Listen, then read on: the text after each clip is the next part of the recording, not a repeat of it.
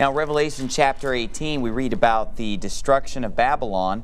The Bible reads in verse number 1, "And after these things I saw another angel come down from heaven having great power, and the earth was lightened with his glory. And he cried mightily with a strong voice, saying, Babylon the great is fallen, and has become the habitation of devils, and the hold of every foul spirit, and a cage of every unclean and hateful bird. For all nations have drunk of the wine of the wrath of her fornication. And the kings of the earth have committed fornication with her, and the merchants of the earth are waxed rich through the abundance of her delicacies." So in this chapter we read about the destruction of Babylon, but first of all I want to establish, who is Babylon? What is God talking about here when he talks about Babylon being destroyed? Well, the first thing I want to point out, and if you would turn to 1 Peter chapter 5, 1 Peter chapter 5, the first thing I'd like to point out is that the actual literal city of Babylon no longer exists. And not only that, but even at the time of Christ, and even at the time of 1 Peter being written, and even at the time of the book of Revelation being written, the city of Babylon no longer existed. That is because the Old Testament story records how Nebuchadnezzar, the king of Babylon, conquered the civilized world and had this worldwide empire. But that empire was judged by God, and it was prophesied in Jeremiah 50 and 51 that Babylon would be destroyed. And the Bible prophesied that Babylon would be destroyed and that it would never be inhabited. I'll just read it for you quickly while you're turning to 1 Peter 5. "Therefore the wild beasts in the desert and the wild beasts of the islands shall dwell there, and the owls shall dwell therein." Talking about birds dwelling there. And it says, "And it shall be no more inhabited forever, neither shall it be dwelt in from generation to generation. As God overthrew Sodom and Gomorrah and the neighbor cities thereof, saith the Lord, so shall no man abide there, neither shall any son of man dwell therein." So when Babylon was destroyed in the Old Testament, God said that it would not be inhabited again, it would not be rebuilt. And to this day, that city no longer exists. So when the Bible is talking about Babylon, it is not talking about the literal city of Babylon from the Old Testament. Some have said, well, it is the literal city of Babylon. They're going to rebuild it. And I've even seen different emails sent out. Even going back to when I was a kid, they said, they're about to rebuild Babylon. The Bible's going to be fulfilled. And they had, all the building materials. I've seen photographs of all these materials stockpiled that supposedly they're going to rebuild Babylon. Okay, but the Bible said that it was not going to be inhabited again, and it's already been destroyed. I don't believe it's going to be rebuilt. But second of all, God is already in the Bible referring to a different city as Babylon in 1 Peter chapter 5. Because if somebody said, well, before the end times come, the city of Babylon is going to be rebuilt. But wait a minute, in 1 Peter, he's already referring to another city as Babylon. And the city still hasn't been built thousands of years after 1 Peter was written. Look at this in 1 Peter chapter 5, verse 13. The Bible reads, "The church that is at Babylon, elected together with you, saluteth you, and so doth Marcus, my son." So there Peter is giving them a greeting or a salutation from the church at Babylon. And the city of Babylon did not exist at that time. So what was he talking about? Well, just to show you one verse, the Bible says in verse 18 of chapter 17, "And the woman which thou sawest is that great city which reigneth over the kings of the earth." And then if you back up to verse 9 of chapter 17, it says, "And here is the mind which hath wisdom. The 7 heads are 7 mountains on which the woman sitteth." Now chapter 17 was all about the great whore. And the great whore is sitting upon the scarlet-colored beast, and the beast has 7 heads, and those 7 heads represent 7 mountains on which the woman sitteth. So in chapter 17, the great whore, I clearly believe, is the Roman Catholic Church, because the city of 7 hills is Rome. And I believe that when Peter is talking about the church at Babylon, he's talking about a church that's at Rome. Because we know from reading the book of Romans, even before the Apostle Paul ever went to Rome, there was already a church there that was established and so forth. So I believe that Peter was referring to the church at Rome. Revelation 17 is prophesying a future of the Roman Catholic Church. And again, that's a whole sermon in and of itself, just to talk about Revelation 17 and how it deals with the Roman Catholic Church and the city of Rome, the city of 7 hills. Now that has led some people to mistakenly apply the Roman Catholic Church definition to chapter 18, and that is simply not correct. Because you have to understand, and I'm going to try to make this as clear as I can tonight, you have to understand that the Babylonian Empire was a worldwide empire. But then the Roman Empire was a worldwide empire. Then there was the period where the Roman Catholic Church dominated Europe and much of the civilized world. And then in the end times, there will be another one world government with the Antichrist at its head. Now, in 1 Peter chapter 5, when he talks about Babylon, he's talking about Rome, the Roman Empire. Now, in chapter 18, he's talking about the final empire being destroyed. Because in chapter 17, he's not really talking about the destruction of Babylon. Chapter 18 is where he talks about the destruction. And so we have to fast forward ourselves to the end times. And chapter 18 is chronologically taking place at the end of the 7 years, after the tribulation, and after God has poured out all of his wrath. The last thing he does is destroys Babylon. But all of this goes back even further than that to a place called Babel. And at the Tower of Babel, you remember, they all united together. All the people of the world were united together, and they were going to build a tower that would reach unto heaven. And God did not want that, so he scattered them and separated them into various nations. So the point is this: Babylon represents world empire. Babylon represents mankind united. Babylon, yes, in chapter 17, represents the universal church. You know, the church that called, and that's what Catholic means, universal.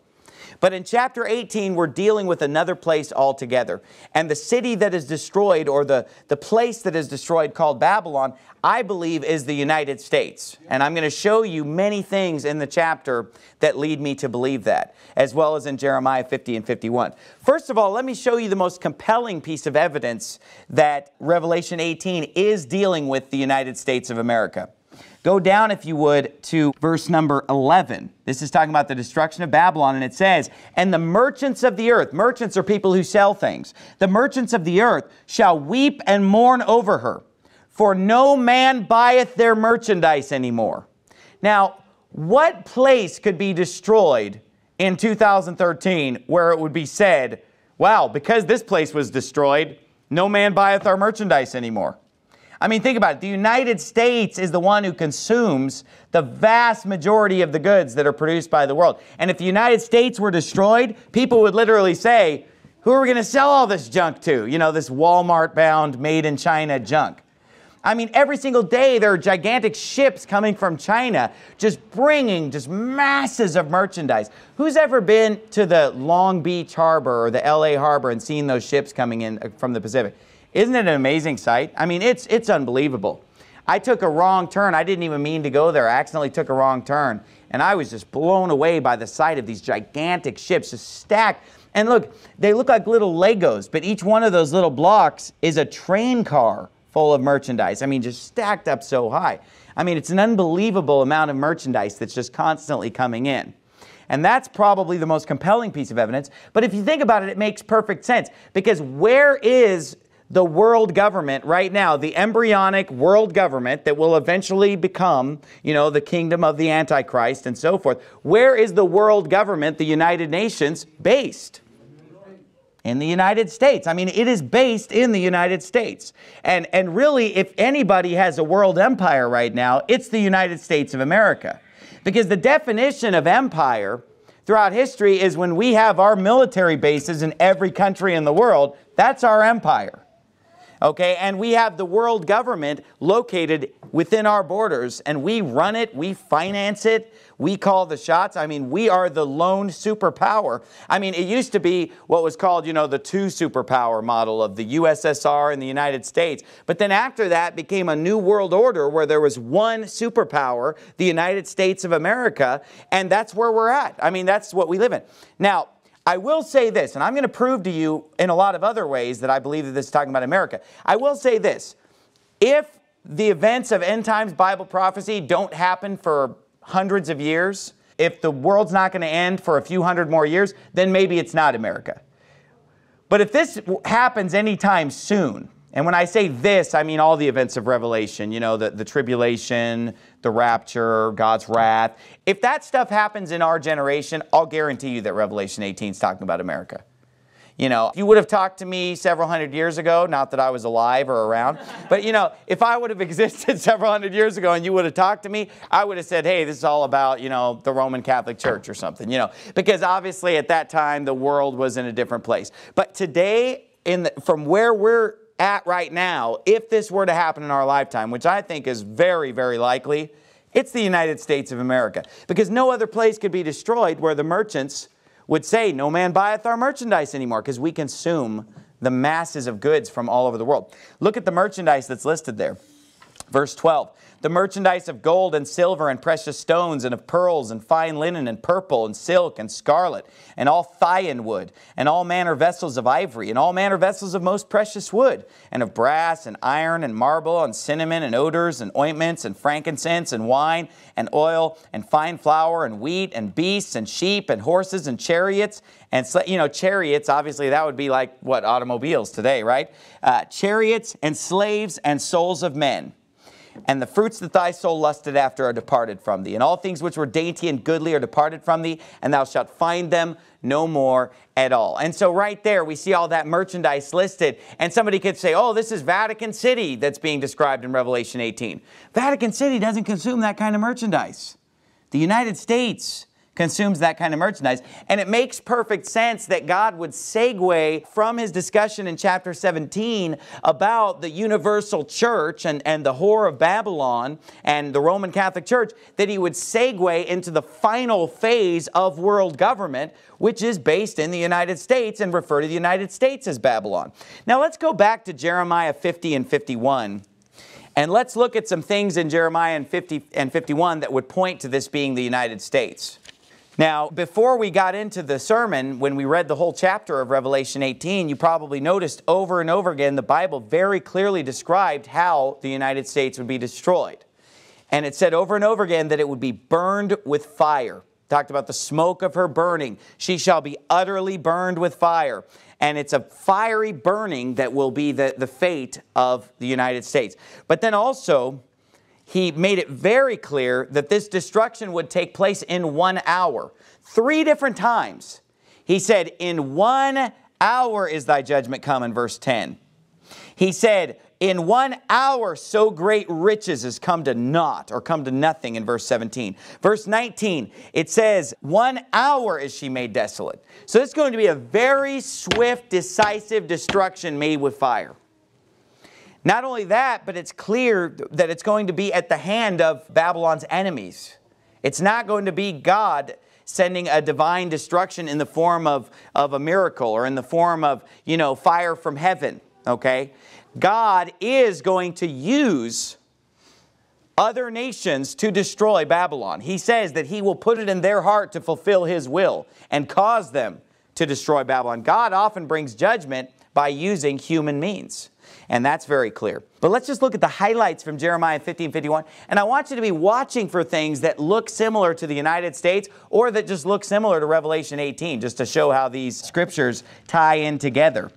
Jeremiah chapter number 50 and beginning in verse number 1, the Bible reads, the word that the Lord spake against Babylon and against the land of the Chaldeans by Jeremiah the prophet. Jump down to verse 3. It says, for out of the north there cometh up a nation against her, which shall make her land desolate, and none shall dwell therein. They shall remove, they shall depart, both man and beast. And you say, Pastor Anderson, a nation coming from the north, is this Canada? I mean, you know, we've been waiting for Canada to do something throughout history of merit. You know, there's something that would, you know, make it noteworthy. No, this isn't Canada. Because jump down, if you would, to verse 8. It says, remove out of the midst of Babylon, and go forth out of the land of Chaldeans, and be as the he-goats before the flocks. For lo, I will raise up and cause to come up against Babylon an assembly of great nations from the north country, and they shall set themselves in array against her.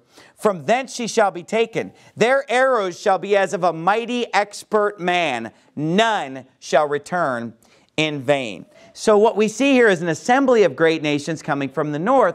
And I'm not talking about Canada. See, this is not hard to believe, because if you understand that the world is round, you understand that a nation or an assembly of great nations that were attacking the United States from across the Pacific or across the Atlantic would come from the north. And you say, well, how does that work, Pastor Anderson? That would be from the east or west. No. I remember when I first learned this, I was 18 years old, and I flew to Germany. And when I flew to Germany, you know, if you looked at a flat map on paper, you'd say, okay, here's the United States, here's Germany, I'm just going to go straight across the Atlantic Ocean. But because the world is round, that's not the way it works.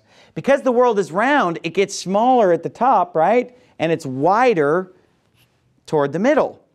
And so when you fly to Germany, if you looked at it on a flat map, you actually go up like this, and then you come back down. And the reason why, it's called the Great Circle Route, because you go upward. And so when I flew back from Germany, I flew over all those snowy, icy islands. You know how Canada just kind of becomes a bunch of islands on the map? I flew over a bunch of those icy islands because we were so far north, and I couldn't believe that we were that far north. But the reason why is because it's a shorter distance. If you take a string and put it on the globe, you can see that it's a shorter distance to go that route. And so basically, that's why they're coming down from the north here in this passage. But then look at this. It says, their arrows shall be as of a mighty expert man. None shall return in vain. Now think about arrows that are being fired. When people fire arrows in battle, a lot of times they just fire arrows and there's just arrows raining. And I mean, a lot of them are missing the target. But the Bible says here that when Babylon is destroyed, none of the arrows will return in vain. They'll be the arrows like of a mighty expert man. Now, if you think about this, could this not be, when it says arrows, referring to missiles? Because of the fact that obviously the Bible is using language that Jeremiah could understand at that time, or that John, writing the book of Revelation, would understand at that time. And obviously today there are missiles that always hit the target every time.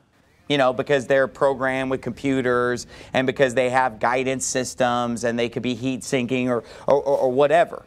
And keep in mind, as we look at Jeremiah 50 and 51, parts of these chapters are referring to the destruction of Babylon that already happened in the Old Testament. You know, the original Babylon that was destroyed.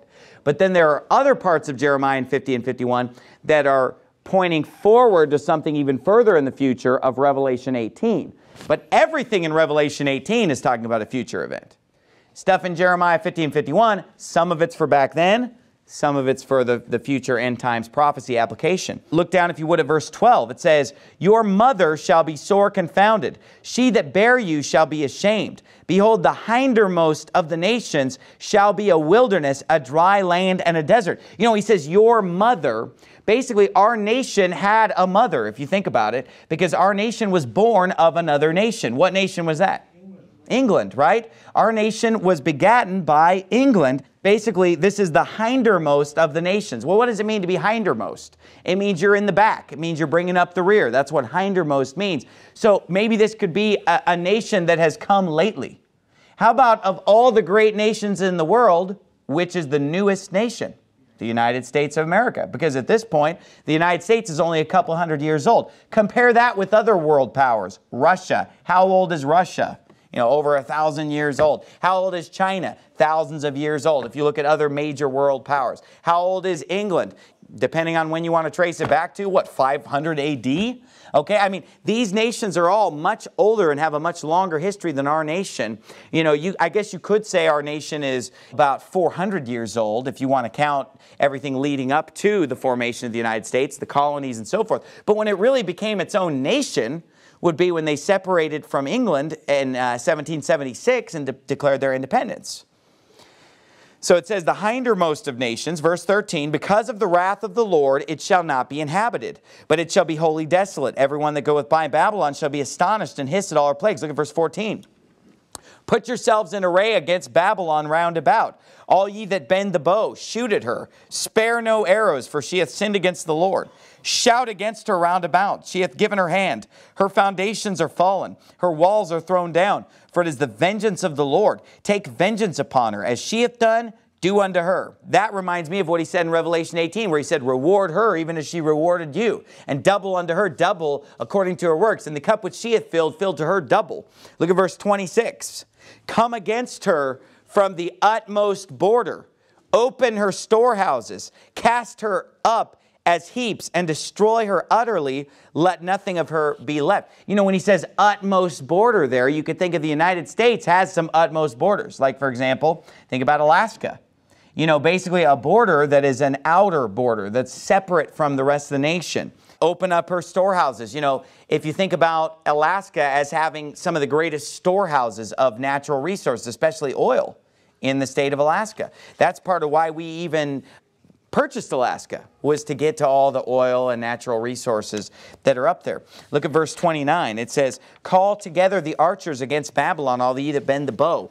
Camp against it round about. Let none thereof escape. Recompense her according to her work. According to all that she hath done, do unto her. For she hath been proud against the Lord, against the Holy One of Israel. Look at verse 37.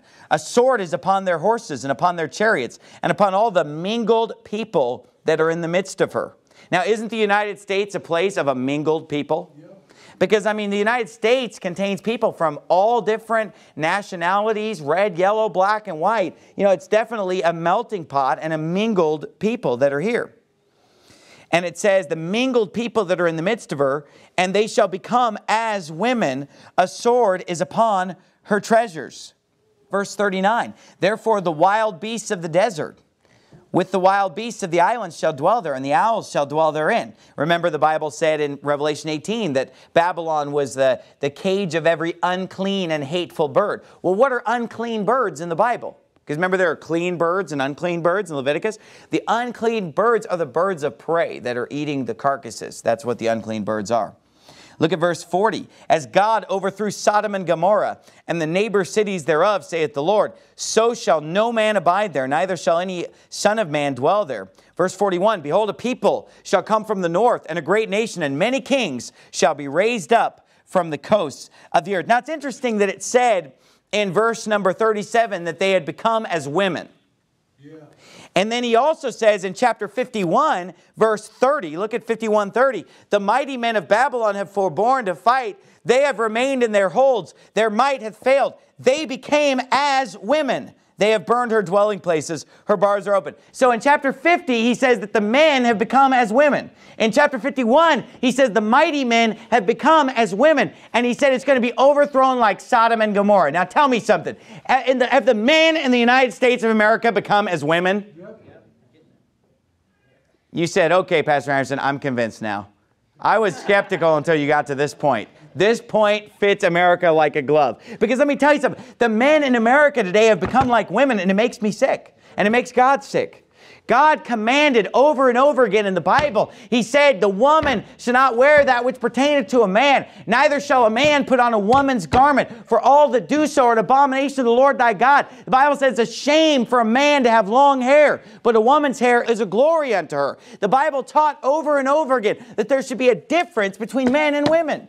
That men should dress like men, have hair like men, they should live like men, talk like men, and the Bible says that no one who is effeminate will inherit the kingdom of God. And I'm not just talking about queer, but just effeminate is a man who acts feminine or acts like a woman or has the attributes of a woman. You say, you're down on women. No, I think women should be very feminine and act like women. I want to exalt and lift up women, but let me tell you something. Men need to be men and women need to be women, and there ought to be a difference. And today we're seeing those lines blurred, and we're constantly seeing people in public where we can't even figure out if it is a man or a woman.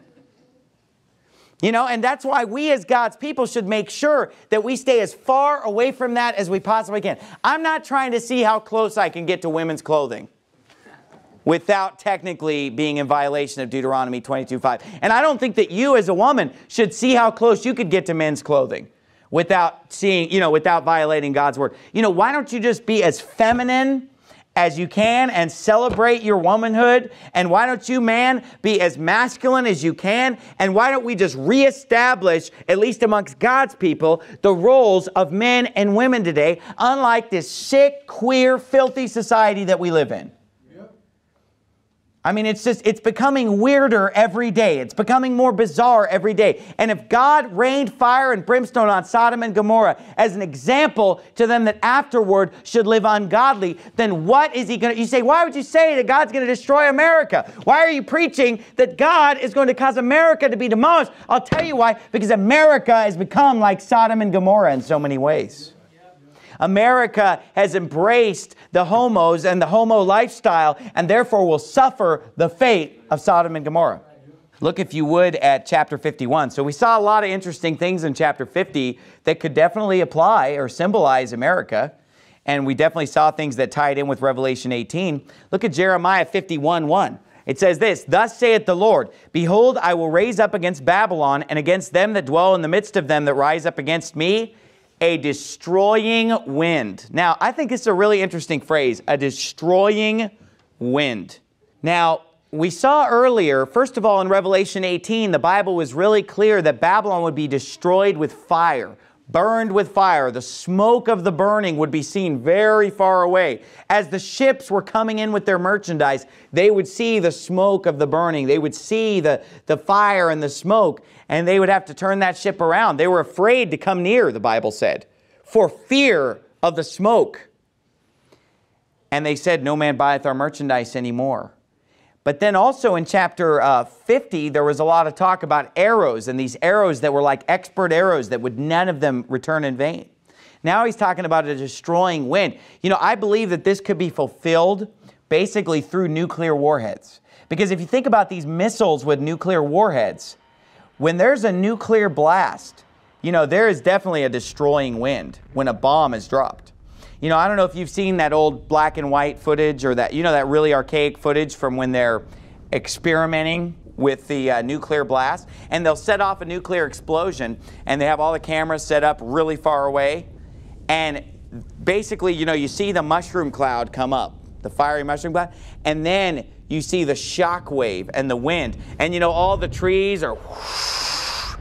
And remember, buses and buildings are just being blown over just by the wind, just the force of the blast of the explosion. Obviously, in today's world, we don't fight with swords and knives and arrows and clubs and spears and so forth. You know, I mean, that's the way. I mean, if you really want to utterly destroy something, that's what that's what you're going to use, a nuclear bomb or nuclear missiles with nuclear warheads. So he says, a destroying wind. Look at verse 7. "Babylon hath been a golden cup in the Lord's hand, that made all the earth drunken. The nations have drunken of her wine. Therefore the nations are mad." Meaning they're crazy, they're insane. It's that definition of mad there. Because they've drunk of the wine of Babylon. Verse 9, "We would have healed Babylon, but she is not healed. Forsake her. And let us go every one into his own country." Again, see, it's a nation where people are from other nations. So they're saying, let's go back to our own country. Let's get out of the United States. Let's go back to, you know, whatever country we immigrated from. He says, "For her judgment reacheth unto heaven and is lifted up even to the skies." Verse 30, we already saw it, that the men had become as women. Look at verse 42. "The sea has come up upon Babylon. She is covered with the multitude of the waves thereof." So again, the United States, a perfect fit of basically tidal waves being able to come in, you know, the waves of the ocean being able to come in if there's some kind of a blast or a nuclear explosion. It says in verse number 45, "My people, go ye out of the midst of her, and deliver ye every man his soul from the fierce anger of the Lord." Verse 53, "Though Babylon should mount up to heaven, though she should fortify the height of her strength, yet from me shall spoilers come unto her, saith the Lord." You know, again, this is just kind of speculating and just trying to, you know, see how this stuff could play out. But if you think about what it means when it's talking about, you know, mounting up to heaven and fortifying the height of her strength, you know, this could be some kind of a satellite missile defense system that it's referring to. Because, you know, the United States has an attitude that it could never be defeated, that our military might is unbeatable, and that we have the military defenses and the satellite missile defenses, and, you know, nothing could ever get through. And he says, you know what? Even if you fortify the height of your strength, even if you do have a shield that mounts up to heaven, you know, you're going down, he's saying. He says in verse 62, "Then shalt thou say, O Lord, thou hast spoken against this place to cut it off, that none shall remain in it, neither man nor beast, but that it shall be desolate forever. And it shall be when thou hast made an end of reading this book, that thou shalt bind a stone to it and cast it into the midst of Euphrates. And thou shalt say, thus shall Babylon sink, and shall not rise from the evil that I will bring upon her. And they shall be weary. Thus far are the words of Jeremiah. So go back to Revelation 18. So that judgment on Babylon, after it's read, then he basically, when he finishes reading it, the scribe ties it to a millstone, throws it into the Euphrates River, and says, you know, thus with great violence shall Babylon be thrown down. It's not going to be inhabited. And again, a lot of the things in Jeremiah 50 and 51 were referring to the destruction of Babylon back then. But the things that I read to you seem to be more pointing toward the future destruction of Babylon in Revelation 18. And a lot of them are quoted in Revelation 18 about the destruction of Babylon. So back to chapter 18. And let's go through this now with all those scriptures and those things in mind. Or verse 4, and I heard another voice from heaven saying, come out of her, my people, that ye be not partakers of her sins, and that ye receive not of her plagues. For her sins have reached unto heaven, and God hath remembered her iniquities. Reward her even as she rewarded you, and double unto her double according to her works. In the cup which she hath filled, fill to her double. How much she hath glorified herself and lived deliciously, so much torment and sorrow give her. For she saith in her heart, I sit a queen, and am no widow, and shall see no sorrow. Therefore shall her plagues come in one day, death and mourning and famine, and she shall be utterly burned with fire, for strong is the Lord God who judgeth her. And the kings of the earth who have committed fornication and lived deliciously with her shall bewail her and lament for her when they shall see the smoke of her burning, standing afar off for the fear of her torment, saying, alas, alas, that great city, Babylon, that mighty city, for in 1 hour is thy judgment come. You know, how long would it take to be destroyed through nuclear weapons? 1 hour. Would 1 hour be enough? I mean, think about it. 1 hour is enough for it to just be demolished. It says in verse number 11, of course, that when it's destroyed, no man will buy the merchandise anymore. It lists all that merchandise, which is all stuff that we consume in mass amounts as a nation. It says in verse 14, and the fruits that thy soul lusted after are departed from thee, and all things which were dainty and goodly are departed from thee. And thou shalt find them no more at all. The merchants of these things, which were made rich by her, shall stand afar off for the fear of her torment, weeping and wailing and saying, alas, alas, that great city that was clothed in linen and purple and scarlet and decked with gold and precious stones and pearls. For in 1 hour so great riches is come to naught. And every shipmaster and all the company in ships and sailors, and as many as trade by sea, stood afar off, and cried when they saw the smoke of her burning, saying, what city is like unto this great city? And they cast dust on their heads, and cried, weeping and wailing, saying, alas, alas, that great city, wherein were made rich all that had ships in the sea, by reason of her costliness. For in 1 hour is she made desolate. Now, what do you notice about this? It goes, I mean, it's a very repetitive chapter, isn't it? Just keeps going on and on about how all the sailors and all the merchants just keep weeping and wailing and crying and putting dust on theirs. Are they saying, wow, that's so terrible that people are dying? Has anyone mentioned that? Oh, it's so terrible. It's so sad. I mean, oh, the humanity. All those people are dead. What are they? They're just all just saying the same thing.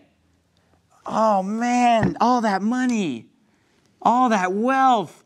Man, who are we going to sell this stuff to?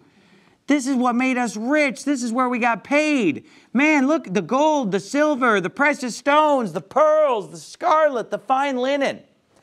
I mean, is there any mention here of them saying, well, it's too bad for all those people. What a sad, sad day that Babylon is demolished. No, it's just all about money. It's just all about, oh, we can't do business anymore with these people. There's no love here in this chapter, is there? Now look at this, though. So they're weeping and wailing, because you got to get this chapter. I mean, there's a lot of repetition. They're weeping, they're wailing, they're lamenting, they're bewailing. I mean, it just gives every possible word and every description of sorrow. And then they just want to list all the merchandise. That's all they want to talk about. It's the merchandise, the money, the gold. Now look at the contrast. Verse 20. Rejoice over her, thou heaven, and ye holy apostles and prophets. So is heaven weeping and wailing? No. Are the prophets weeping and wailing? No. Are the apostles? They're rejoicing. They're praising the Lord. It says, for God hath avenged you on her. And a mighty angel took up a stone like a great millstone, kind of a throwback to Jeremiah 51. and cast it into the sea, saying, thus with violence shall that great city Babylon be thrown down, and shall be found no more at all. And the voice of harpers and musicians and of pipers and trumpeters shall be heard no more at all in thee.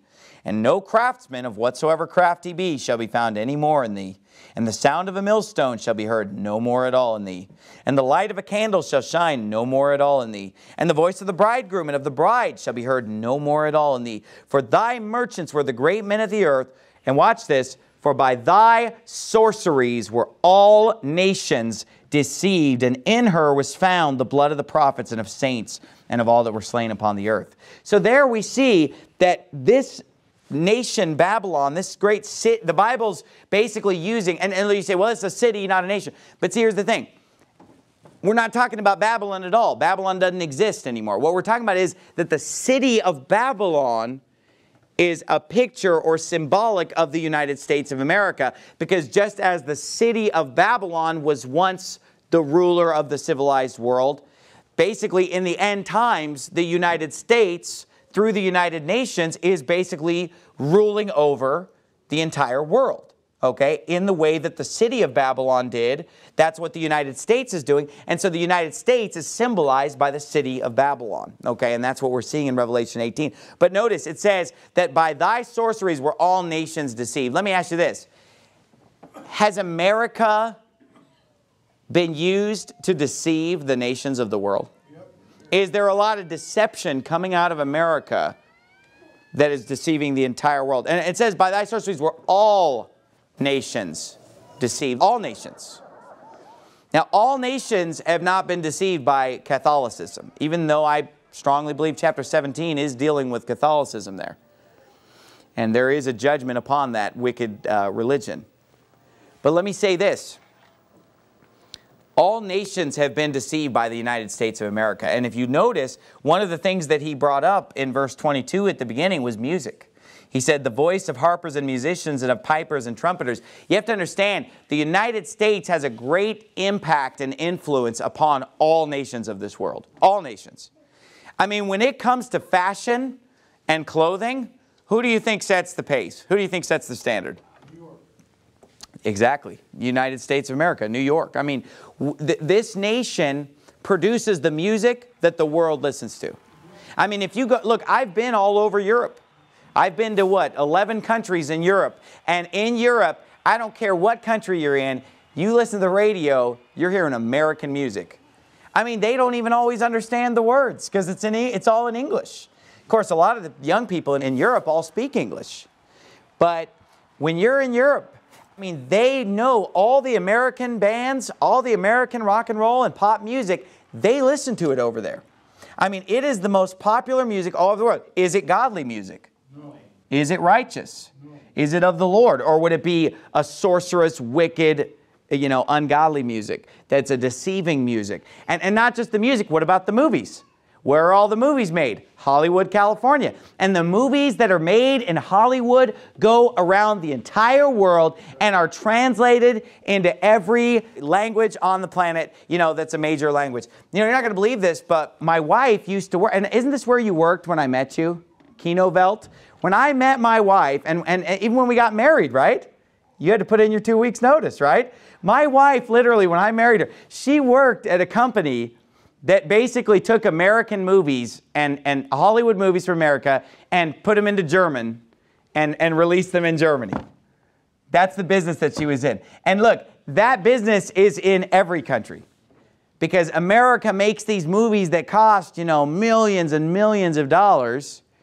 And guess what? It doesn't cost $100 million just to dub in some German voice or, French or Italian or Japanese or Chinese. And so these movies that put out whatever messages that Satan wants to put out, and these Hollywood movies are all embedded with the devil's messages They're all embedded with what the devil wants people to think and believe, and all of his agenda and his philosophy, and it's anti-Bible, it's anti-Jesus Christ, it's anti-family, it's anti-tradition, it's against everything that is good and righteous and wholesome and godly, and it's promoting fornication, it's promoting promiscuity, it's promoting adultery, it's promoting drunkenness, it's promoting drug use, it's promoting violence, and these movies that are put out in the United States of America have been used to brainwash the entire world.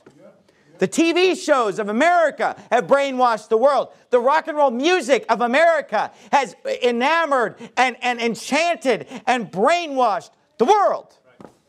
The wickedness of our nation has spread throughout the world. I mean, there are still nations in this world where, you know, the ladies still dress somewhat modestly and femininely, and you would look at them and it would look like, you know, a godly, righteous lady. She's not, you know, wearing short shorts and a tank top. But look, as soon as American influence comes through TV, through the music, through the movies, you know, and you go to the big cities in these countries, and the more access they have to TV, internet, movies, they start dressing like American girls. You know, they start acting like American girls, which is not a righteous model. And thank God, and I'm not just completely down on America today, because obviously there are a lot of great people in America. There are a lot of great, I mean, America, here's what's interesting about America. Even though we are deceiving the whole world with sorceries and rock and roll and Hollywood and Madison Avenue, the dichotomy is interesting because we also have the most Bible-believing churches. You know, and we send out missionaries all over. But here's the thing about it, though. There are getting to be, over time, less and less Bible-preaching churches and more of the ungodly and wicked influence. So as we approach the end times, America is becoming a force more and more of negative in this world, as opposed to in the past, it was a force for positive in many ways. You know, it modeled a lot of freedom. I mean, our country for a while was modeling a good form of government, freedom, liberty, trusting in God, you know, promoting the Bible, a lot of Baptist preaching, a lot of Bible-believing churches. But as we get closer to the end times, isn't it getting worse every year? I mean, isn't America getting worse every year? It's getting less godly. It's becoming more sinful, more wicked. And by the time this takes place, it will be a totally wicked place. And keep in mind, the rapture has already taken place before this happens. Because this is happening after all the vials of God's wrath. At the seventh vial is when he says that Babylon came in remembrance to give unto her the cup of the wine of the fierceness of his wrath. So God is judging Babylon within the scope of the seventh vial judgment. So at this point, God's people, as far as the people that are saved right now, have already been removed, you know, via the rapture. Now, I'm sure that there are other people who get saved after the rapture. Anybody who has not taken the mark of the beast already and become reprobate still has an opportunity to get saved, you know, and could still be saved. So there will be people that are saved after the rapture. There's going to be the 144,000 preaching the gospel and so forth. But I'm just saying, it's not going to help the United States at all, the fact that the Christians are going to be caught up and caught up to heaven, you know, at the rapture. That's not making it any better of a place. Okay.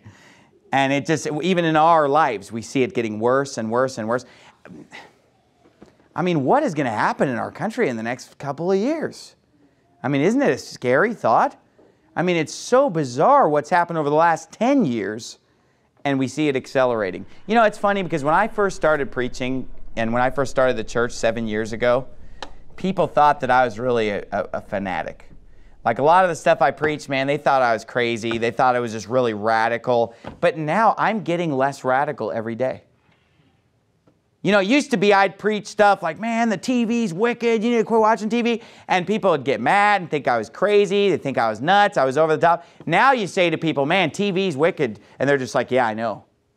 You're right. Seriously, even unsaved people will say that now. Like even people that aren't even Christians will say, like, yeah, it's really bad. I don't even want my kids to watch it. But now, it used to be I'd say that to other Baptist pastors and they'd flip out. Now they're like, yeah, you're right, you know. Our country's getting so weird, my preaching's starting to make sense. You know, when I'm screaming and yelling about the homos, people thought, man, this guy's over the top. But now it's like, Starting to make a lot of sense. You know what I mean? And I'm telling you, it's getting worse every day. And I don't know what's going to happen in the next few years. I mean, I don't, even so, come Lord Jesus. You know, our country is going down a bad path. But let me tell you something. We as God's people need to make sure that we are different. Go to Philippians chapter 2. Let me just end on a high note here, because it's not really that positive of a sermon. I've just never been a really Joel Osteen kind of a guy. But anyway, so I'm, Philippians chapter number 2.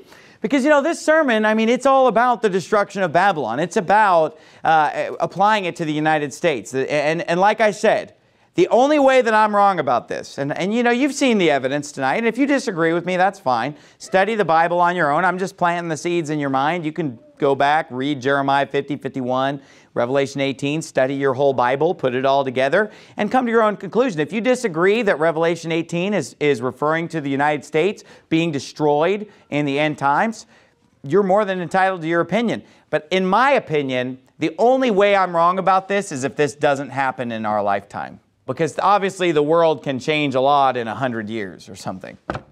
But if this stuff happens in our lifetime, this is talking about the United States. The United States is getting nuked. I mean, it's pretty clear as I read it.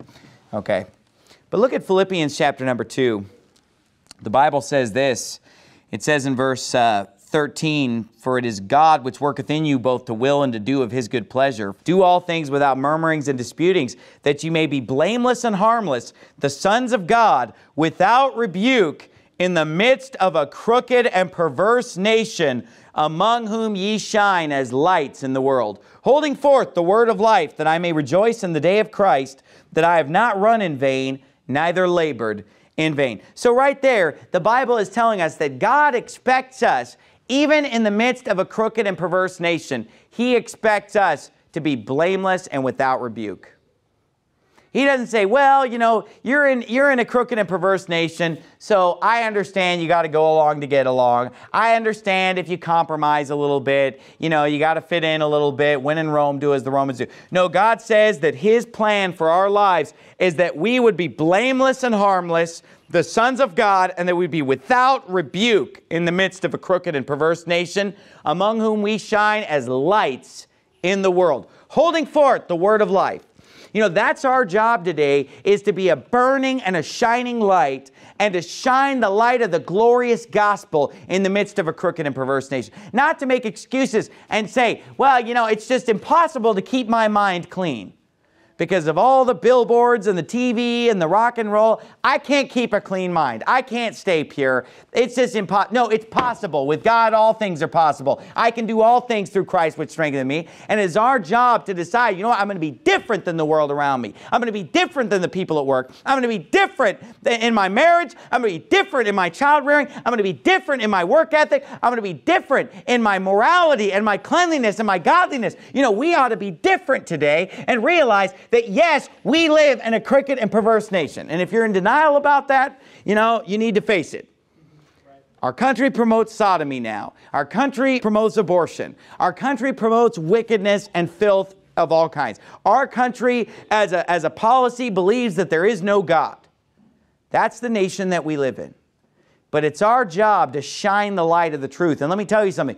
The darker the place that we live, the darker our nation becomes, the brighter the light shines. It's like when you try to look at the stars in the city, you don't really see the stars that much because the city lights are so bright, they drown it out. Or it's like if you're in the daytime and you turn on a flashlight. Let's say you're out in the sunshine and you turn on the flashlight. You can hardly see the flashlight, right? I mean, you have to look right at the flashlight. Is it on? But now take that flashlight into a cave in the earth where you can experience total darkness. And I took my sons a few months ago to who's ever been to the lava tube in Flagstaff? Anybody? Leslie's the only person that's been there. It's up by Flagstaff. There's this place where this lava flowed and created this tunnel. And it's this cave, and you hike in, and how deep is it, kids? Did we go like a 3/4 miles in? Yeah, it was like, it's this really neat hike, because you hike in 3/4 of a mile in, and then, you touch the end of it. You got there, And then you go 3/4 of a mile out. and you go down into this cave, into the earth, and man, when you turn off the flashlight, it's total darkness. You know, we went in there, me and my boys, we turn off the lights, we put our hand in front of our face, and your imagination will tell you that your hand's there, but you can't see, I mean, you can't see anything. I mean, it is just total darkness. And we waited for our eyes to adjust, and I mean, you can't see anything in there. You know, you flip on that flashlight, and it lights up the whole place. I mean, just boom, just push a button on a tiny little flashlight. Boom, take that out in the daytime, you don't even hardly see it. So look, if we're living in a dark place, you know, that just causes our light to shine even brighter. Instead of hiding our light under a bushel and saying, oh man, I'm ashamed to be different, I'm ashamed to stand out, I'm ashamed to be, you know, looked at as an oddball because I don't fit in with the kids at school, or because I'm not, you know, because I'm not participating in the same. And you know, the Bible says that they think it's strange that you don't go to the same, you know, excess of rioting and drunkenness that they go to. I'm paraphrasing, but you know, the world looks at that as strange. Why you don't live the lifestyle that they live. But you know what? At school, at work, in whatever groups and circles that you run in, man, let that light shine bright. Don't hide it under a bushel. No, I'm going to let it shine. And we should be a burning and shining light in the midst of a crooked nation, among whom we shine as lights in the world. And you know what the Bible said? If therefore the light that is in thee be darkness, how great is that darkness? You know what? Let's just make sure that the light in America stays on in the churches. I mean, look, we can't control what the world does out there. We can't control what our criminal government does. But you know what? We can be a burning and shining light. Faithful Word Baptist Church can be a lighthouse on the hill. And every Bible-believing church in America, every independent fundamental Baptist church should be shining that light, burning bright, and being a testimony of godliness and a testimony of righteousness and the truth. And we ought to take it as an opportunity, not say, oh man, it's so hard. No, we ought to say, you know what, this is just easier to let my light shine, because it shines the best in the darkness. Let's bow our heads and have a word of prayer. Father, we thank you so much for this chapter. It's a fascinating chapter. Obviously, these are very deep things. And Father, I've studied this for a long time and looked at it and prayed about it and tried to understand it the best I know how. I've tried to express it tonight in the best possible way that I could. But I pray that every person who's here would do their own study and come to their own conclusions and read it themselves and make their own decisions. But Father, the biggest lesson that we can take from it is that we can be a burning and a shining light even in the midst of a crooked and perverse nation. Help us to keep that in mind. Help us to take it as a challenge and to take it as our calling. And in Jesus' name we pray, amen.